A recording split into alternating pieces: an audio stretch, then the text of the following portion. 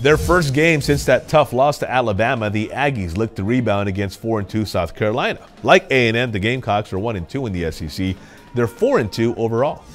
It's a great atmosphere over there, great environment, especially being a night game, so they'll be juiced and ready, and we need to be able to bring our A game, be able to play well, and finish out the second half of this season and play good football. 6:30 start our time from Columbia, South Carolina.